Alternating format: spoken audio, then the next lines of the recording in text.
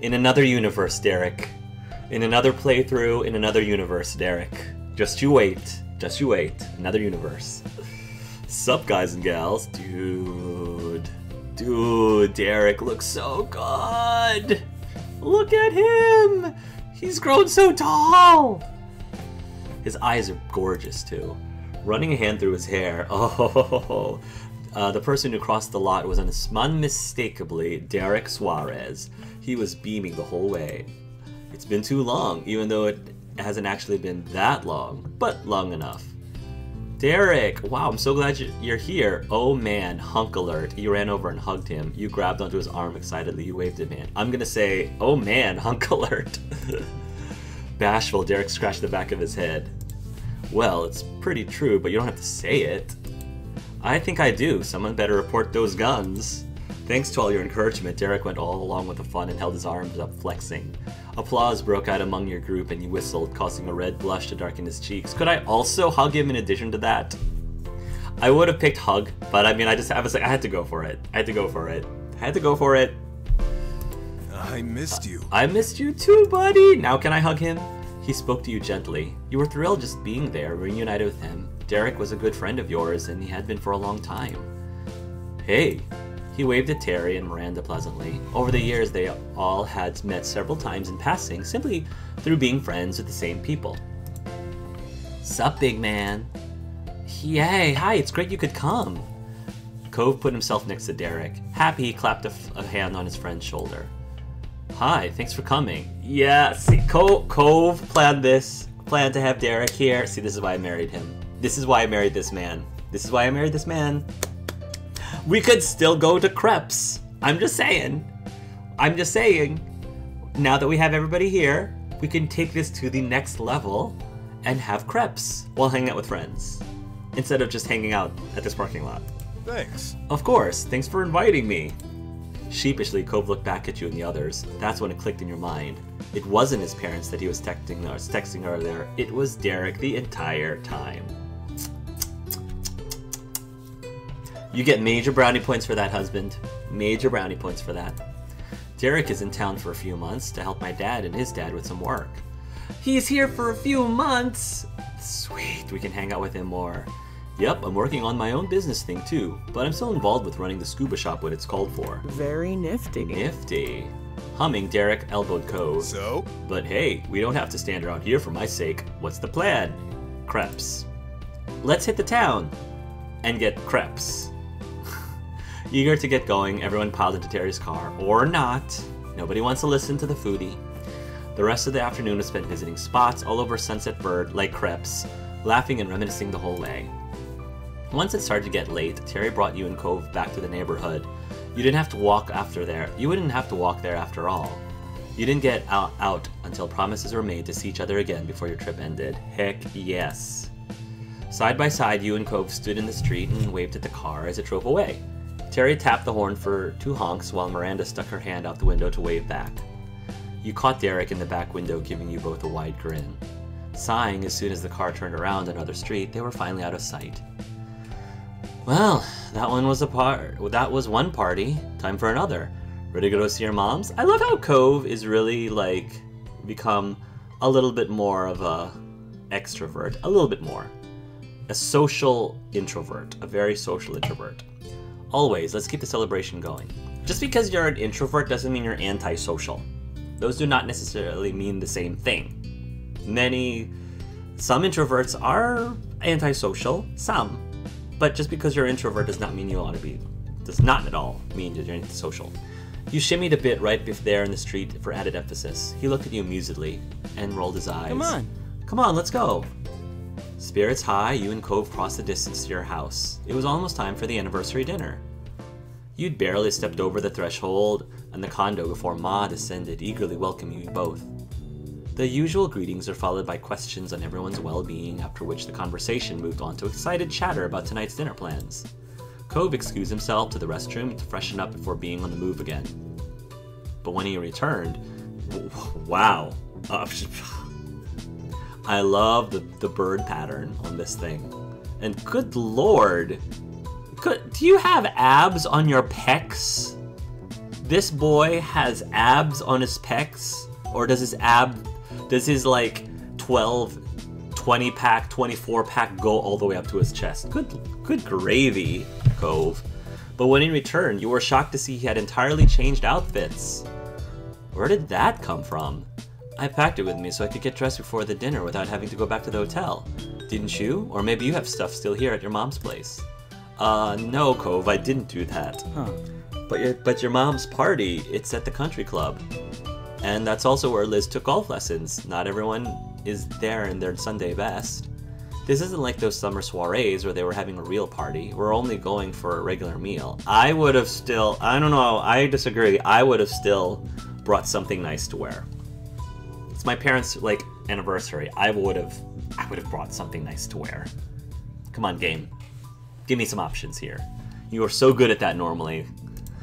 Cove was as befuddled by your explanation as you were with his actions. He threw his arms up, desperate for understanding. Seriously? How can you not dress nicely for a country club? Yeah, this is very not characteristic of me. I don't think the Cypress is as special as you decided it is. You saw Ma, she was in formal clothes, and she's one of the guests of honor. You realize now that whenever you went to the country club on a normal day, it was family time with just you, Liz, and your moms. Each time Cove came, there had been more exciting things going on. You never would have thought of that before, but his perspective suddenly made a lot more sense. His frown wobbled and his cheeks became far pinker. He looked down at his own self regrettably as he pulled out at the cuffs ends of his shirt. I don't want him to change. Look what you did! I'm surprised that the game has been railroading us through this scene. I'm surprised, very surprised. Like, I would not have said those things. He looks wonderful. If my boyfriend or husband or spouse went through all that trouble to look good, I would not be like, oh, why are you wearing that? Why would I do that? I'd be like, dang, you look nice. You look really nice. I think I should change. Like, I don't care if we're going to the gas station. I'd be like, if that's how nice you look, I probably should change too. He seemed more like a scolded child than a grown man dressed for the latest charity gala. I thought she was going to get changed while you and me were... Ma? No way, she'd need a lot more time than that. Well, it's okay, you look very nice. You are such a cutie. I love how much of an idiot you are. You shrugged, no comment needed. You patted his arm encouragingly. You are such a cutie. Cove could only sigh, fully embarrassed. Cove's eyes stole a glance at the hall, as if he was calculating if he'd have another time for another quick change. I don't want him to change. He looks great. Unfortunately for him, it was not meant to be. No, keep him in this outfit. Or later tonight, we'll take him out of his outfit. Don't take that outfit until later tonight. There you go. The time you head out came far quicker than you'd expected. Cliff and Kyra swung by the condo to make sure everything was in order. And for your second surprise that night, Cliff was also in formal clothes. Cove's face excitedly whipped towards yours at the same time Cliff went to Kyra's. The two men pointed at one another. See? He knows. Exactly, sport. Kyra was talking to me like I was crazy. The aforementioned Kyra placed a hand delicately yet dramatically across her eyes. Clifford, our son only knows this because you are the one who raised him. Cliff chuckled, his arm moving to scratch at the back of his neck. Yep, that's my boy. The end of Cove's mouth gently bent up. He truly was his father's kid, in more ways than he even realized. They may be the only ones in the group, potentially only guests at the entire club all gussied up, but at least they could now take solace in one another. That looked to be good enough for them. All the members of your family headed out at the same time to the Cypress. It was to be a perfect reunion. An impeccably smart host greeted you on arrival, smoothly leading the way to the set of tables reserved for your group. Once you'd all settled in, chosen drinks were poured into delicate glasses. The food could be coming out later, letting you soak up the atmosphere for a little longer. Smiling, your parents faced the group of familiar faces, all gathered here together to share their special day with them. Mom reached over and took Ma's hand, clasping it between both of hers. Thanks for being here tonight, gang. Marrying this lady right here is the best thing I've ever done, and there's no one else I'd want to celebrate that with. Yes, we're so lucky. Not only do we have each other, but we've got such a large and loving family through all of you. Around you heard people saying "aw" and chuckling appreciatively at the comment. Lee had clasped her hands tightly in front of her, her eyes shining. Your eyes met Liz's misty ones, and the affection she had for her mom's carried over to you too. You returned your attention towards the happy couple as they just leaned in to kiss, smiling all the while. The table responded with cheers and clapping, shouts of happy anniversary and other congratulations continuing even after they'd broken apart. Mom beamed as she watched Ma giggle dreamily. The waiters reappeared, delivering delicious plates of food, and the dinner began in earnest.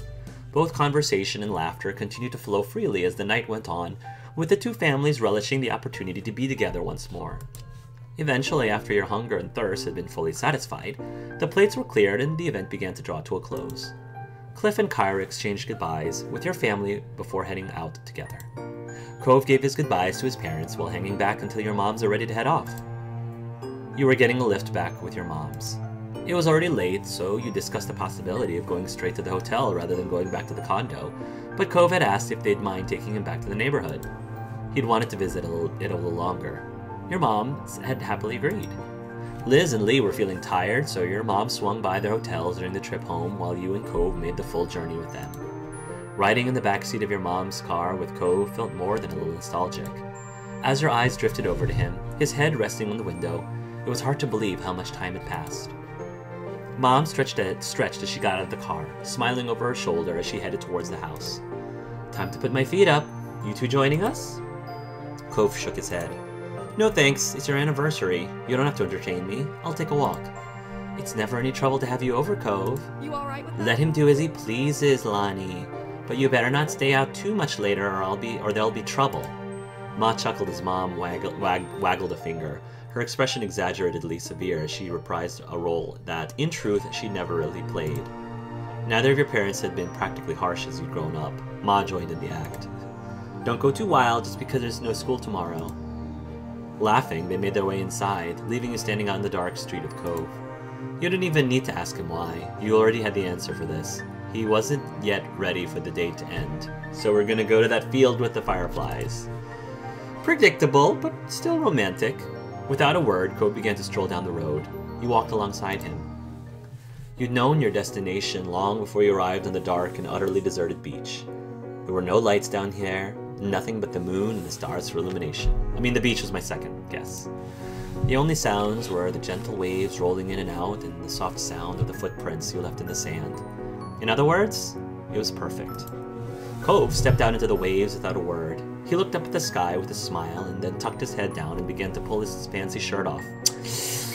"Alright. Out alone at night in the beach with my hunky 24-pack up his pecs like husband. Party time. Oh, snap. He does have pecs. He does have abs on his pecs. Look at that. He does have abs on his pecs. Good gravy." He tucked it over his head and lobbed it backwards, further up the beach and out of the reach of the waves. There is definitely something very visually appealing to me about a gentleman, a good-looking gentleman who is, dressed up in slacks and a nice buttoned-up shirt, and then removing said shirt, still in his nice slacks. There's just something about that that is just very visually appealing to me, specifically. "What are you doing?" "Didn't know I'd be getting a show. Wait for me." You looked away embarrassed. You followed him to the water. "You better not get any deeper into the water." "Didn't know I would be getting a show." Cove froze, his arm still raised from when he'd thrown his shirt. Slowly he came back to life, stiffly pulling his arm back down. Your commentary had made him self-conscious. "Dude, look at you." I understand, I get it. No matter how good looking you can be, many people are still self-conscious, no matter how... I guess I said, he's got abs in his pecs and he's still self-conscious. But, you shouldn't be, Cove. You look great. Laughing, you clapped your hands in delight at his awkwardness. Cove slipped his dress pants off and tossed them back in roughly the same direction as his shirt. He was down to just his polka dot boxer briefs. "Oh, he looks good in that too." Sometimes you were really struck by the ways in which he was braver than his younger self. This was definitely one of those times. He never ever would have done this when you were both living on this street, but you also knew he still wouldn't do it with anyone other than someone he spent all those years with. You took off your shirt so that you could swim. You decided you didn't care if your clothes got wet. You thought it was so wild that Cove was going to actually swim right now. "Yeah, have fun. I'm staying away from the water." Code waded further into the water until it came up to his chest. You marveled as Cove turned around in the water, his exposed shoulders glistening under the moonlight from where the waves had splashed around him. Cove grinned and waved at you from the sea. You're gonna be in so much trouble with my moms when we get back. Cove shrugged. He was enjoying this too much right now to care. I guess. Yeah? Oh well. Think fast. He splashed water at you as soon as the words had left his lips, giving you no time to prepare. You managed to turn just enough that your back took the brunt of the onslaught, but you were still wet now. You kicked water back at him from the shore. You ran away. You're a child. You got in the water to seek vengeance. Cove, I didn't want to get wet. I didn't want to get wet. Cove swam closer, frowning. Sorry. I'm sorry, I won't do it again. You can use my clothes to dry off. I don't mind. I don't like wet clothes. That's the thing. I don't like wet clothes, and I don't like having to remove such wet clothes. It's just no bueno for me. So it's one of those things where, like, I get it. I don't want to spoil his fun. I don't want to mess with Cove's fun, but it's just one of those things where I want to communicate. If it's something that I really don't like, I can't just keep it to myself. I have to communicate it with my spouse or my boyfriend, and we can discuss it and negotiate if we need to negotiate. Because that's what a successful relationship does, is open communication and lots of negotiation. I'm sorry, I won't do it again. You can use my clothes to dry off. I don't mind. Thanks. He could be difficult sometimes, but you couldn't stay mad at him for long. Yeah, that's true. Cove sighed, then looked at you mournfully. The sudden shift in mood alarmed you, but those worries disappeared as soon as he opened his mouth. I'm still not a merman. The world is cruel. You snickered. After a moment, Cove's mock sadness broke, and he joined in. The two of you wound up drifting further down along the shoreline, chatting, enjoying the chance to be back on the beach that had provided the backdrop for so much of your childhood. Eventually, a silhouette of structures appeared up ahead. As you drew closer, you realized it was the old playground. Cove spotted it too and hurried towards it, dragging himself out of the water and heading into the park. Wet sand coated his feet and lower legs with every step, clinging thickly enough that it began to resemble a bizarre pair of boots. As you followed him, you wondered how many visitors this little park got these days. There were officially no children living in that neighborhood now.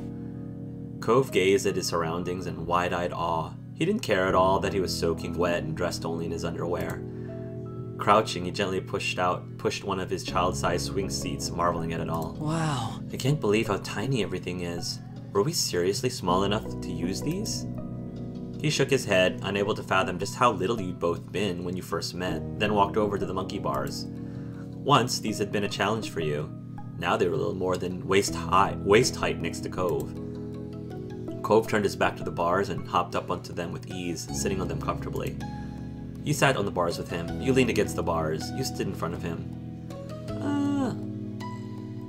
I didn't go with him into the water. I'll go up on the bars with him. Compromise. It was strange seeing adult Cove juxtaposed with a baby playground, but you took your own pace on this place of the structure. This place had been something so exciting to Cove back when he first arrived, and apparently it was to this day. Cove smiled eagerly as you approached, kicking his feet in the air happily, briefly forgetting the low vantage point until the tip of his toes scraped along the ground. He continued to swing his feet, but with a little more care. You thought it was adorable. In this moment, you were home. It would just so happen to be the place you'd grown up, but really, anywhere you could be with Cove was that for you. Ain't that the truth? He had held a special place in your heart for so long, and so much of your life had been shared. You'd grown up in the same street, which had given you some common ground, but went far beyond that. You had both chosen, from a young age, to share your life with each other. You wouldn't have it any other way.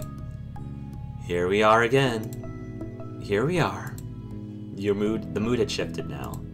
The funny, impulsive night beach trip with the spike of adrenaline that came from you playing in the water under the moonlight. I did not play under the water.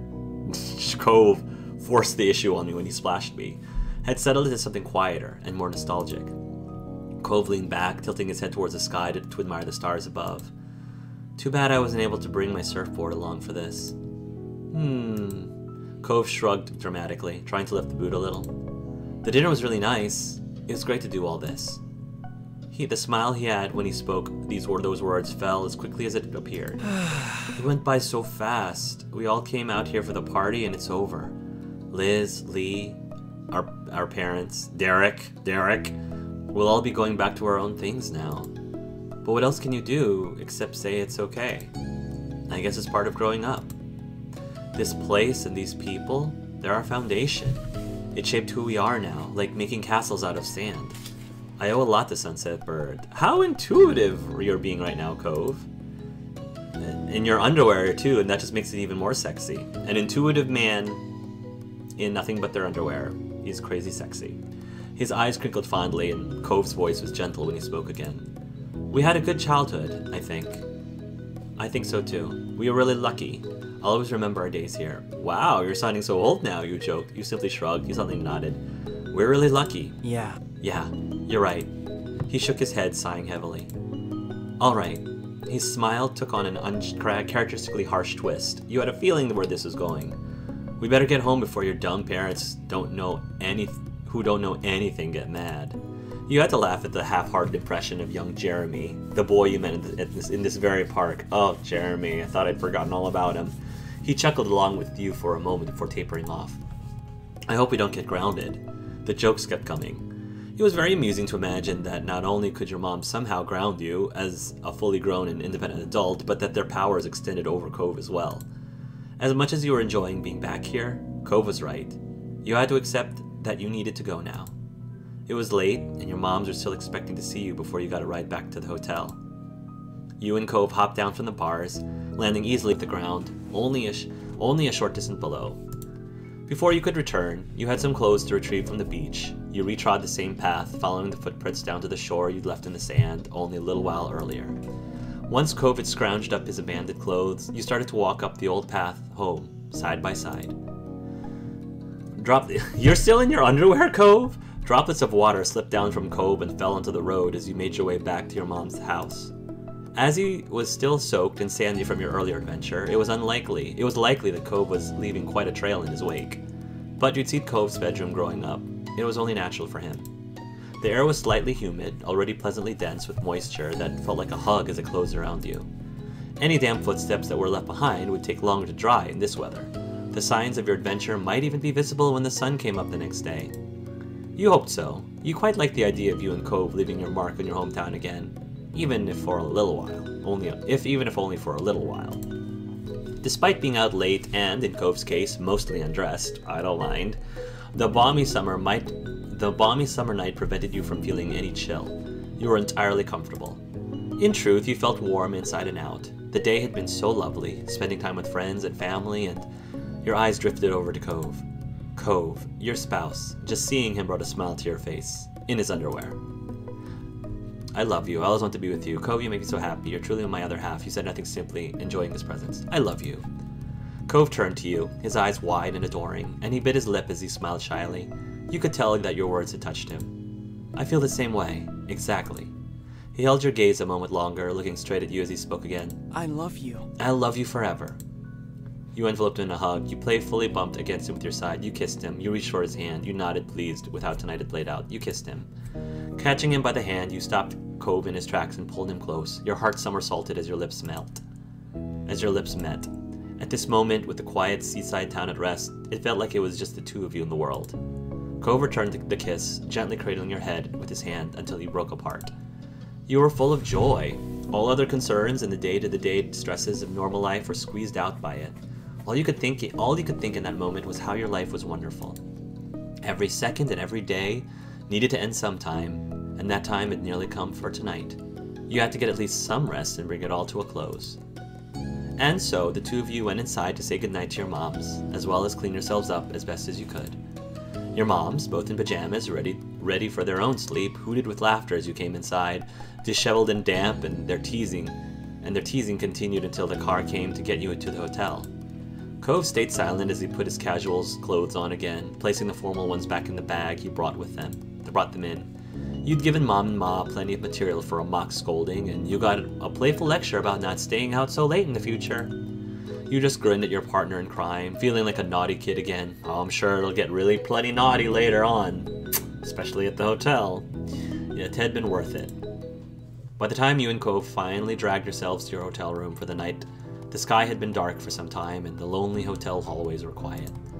The late hour made you feel a sense of fulfillment. You really were making the most of your trip. It was such an odd thought that this was almost over. You had settled to this new routine naturally. All the familiar streets and faces made everything easy to get used to. The two of you drowsily shuffled past the ice machine and into your room. Cove set his phone on his bedside table and you followed suit. You both started settling in for the night. The hotel room was a welcome sight for after your long day. You noticed Cove rub the back of his neck and yawn. His voice was quiet and distant. I hope the pet sitter is doing good. I hope the pet sitter is doing well, even. The wish wasn't exactly directed to you. It was just a sleepy thought that Cove had unleashed upon the world at large, but you still agreed. I hope so too. Cove still kept fish after all these years. Delightful, colorful things in huge aquariums. He spent a lot of time when he wanted to relax just watching them swim.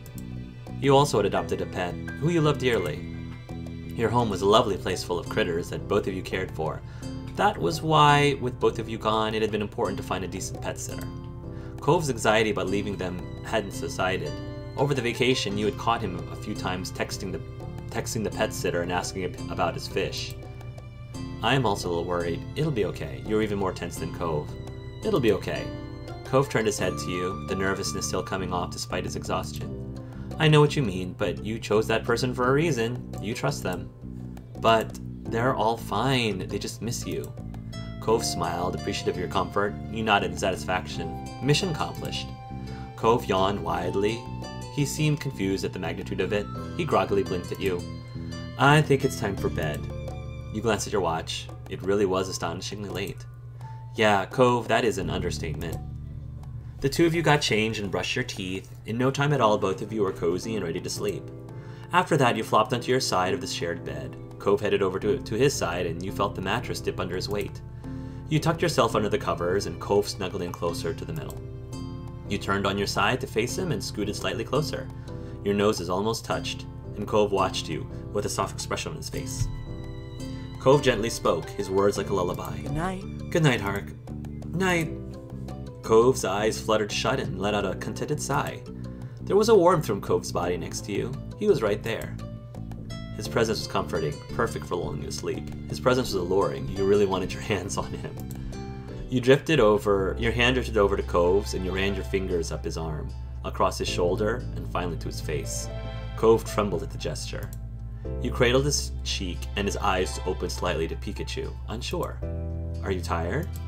As nice it was to be near him, you understood he might not be in the mood. You wouldn't mind if you both just went to sleep instead. Cove mumbled into the hotel blanket. I mean... Not anymore. Bow chicka brow brow. Your eyebrows lifted. He flushed as a growing excitement replaced any previously held plans to rest. You leaned forward and lightly kissed his lips. He pecked you back affectionately. You could feel his smile and his affection. He rolled slightly so that he was fully on his side and had a better range of motion. With the new freedom of his arm, he reached over to stroke the back of your head. When the first kiss ended, you immediately started another, and then another. Cove stopped running his fingers down your hair to hold your head closer. You broke apart, satisfied. Oh, this is the last part. We're gone. Go big or go home. You kissed him deeply. You grabbed onto his shirt. You hooked your legs around him. You kissed on his neck. You grabbed his butt. You nibbled his ear. You pressed their forehead together affectionately. You grabbed onto his shirt. You tugged and pulled at Cove's soft pajamas. It stretched under your fingers.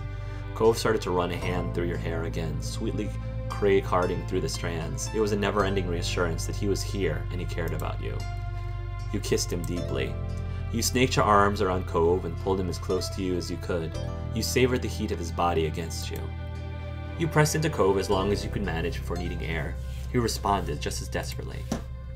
You kissed down his necks. You bent over Cove. You bent over Cove. Woo. The covers wrapping around you and kissed all the way across the side of his neck. Cove squirmed under your touch and made a new pleased noise with every touch. You hooked your legs around him. Look at his expression. Good gravy. You tangled your legs across Cove. You needed to get even closer. He twisted his arms around your back and kissed the corner of your mouth. You nibbled on his ear. You pressed your chest against his and toyed with his earlobe, peppering it with soft little bites. Cove spoke, breathed breathily, inaudible words against the crook of your neck.